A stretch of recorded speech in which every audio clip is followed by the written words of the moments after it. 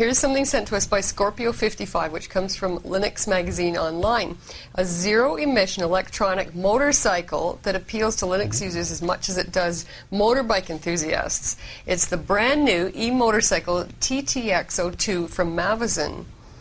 Whoever thought electro motorcycles were heavy, slow, and probably ugly never heard of Mavazin.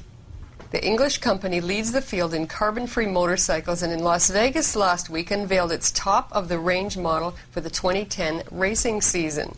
The TTX02 is the first electro racing bike with board computer, USB, and IP address, enabling monitoring and tuning via integrated WLAN. At the heart of the 130 mile-per-hour racing machine is a Linux system.